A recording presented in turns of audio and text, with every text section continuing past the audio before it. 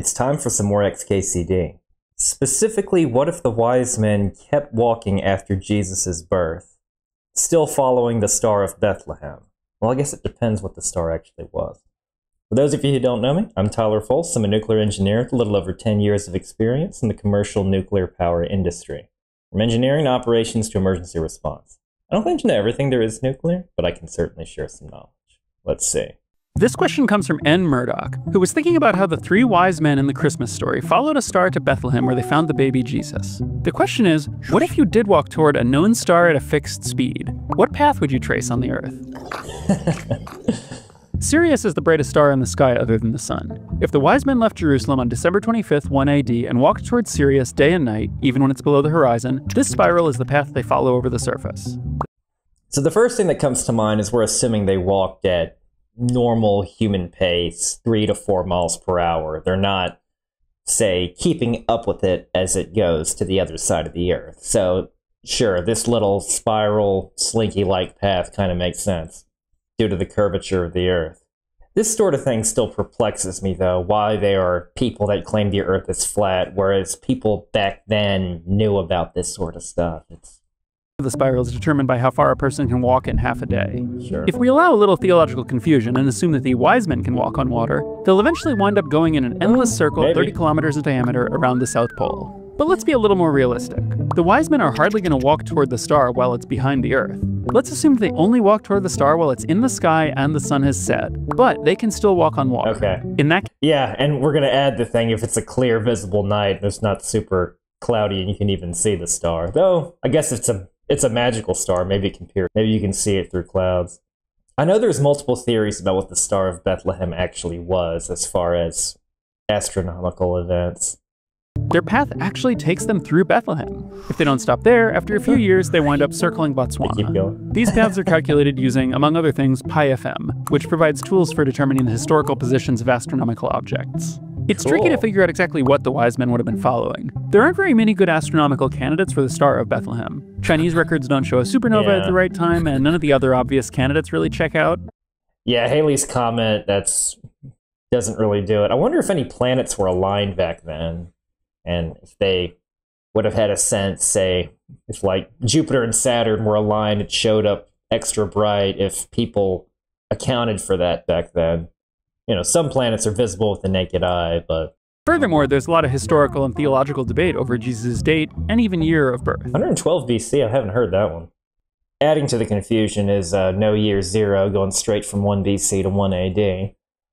As in this video are all calculated for a somewhat arbitrary departure date from Jerusalem of December 25th, 1 AD. Different departure dates would lead to different paths, but the overall picture would be roughly the same. What if the wise men followed a planet? Planets move against the background of stars, so the paths they produce are more complex. Here's where the wise men would have gone if they followed Venus. I like that they mapped that out. That's really cool. And here's their path for Mars. Yeah, a bit squirrely and also really far. This sort of moving toward a celestial object, it's kind of like a control system just chasing a moving set point, albeit temporarily, and in this case, your controller has a deadband during the daytime. Kind of like in a nuclear power plant. Some of them were actually designed with load following capability. That's much less common because it's kind of a pain, because constantly raising and lowering power can cause the concentration of xenon-135 to change in a reactor. Now, xenon-135 is a common fission product of uranium-235, but the challenge with it is it's a reactor poison.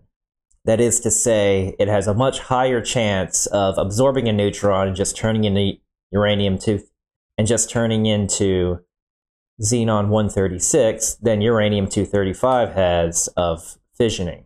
So the end result is xenon-135 concentration goes up, reactor power goes down. And when you're at equilibrium at 100% power, the xenon-135 concentration is stable, so it's not that big of a deal. But when you have to constantly adjust, raise and lower power, it becomes a pain, and it usually affects the next shift based on the timing. So if the guys on day shift ended up raising reactor power, the guys on night shift have to deal with the xenon, even though they're the guys that didn't actually raise the power. It can be kind of So the point is you have to have a reactivity brief to prepare from one shift to the next.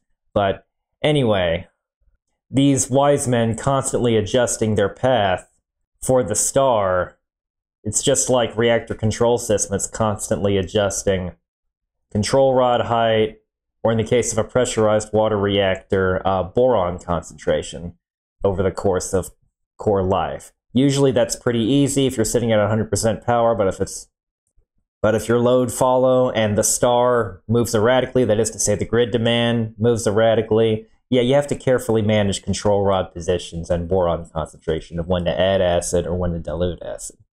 Now, a lot of systems operate well in automatic in a nuclear power plant, but periodically throughout a shift, you do manual adjustments, like just moving a control rod, say half a step, or dilution of the reactor coolant system by 1 or 2 parts per million.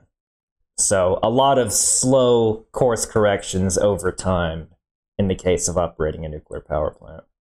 How they apparently look for the baby Jesus atop Mount Everest, which I guess is a logical place to check if you assume he's descending from... Yeah, that's certainly possible. Highest point.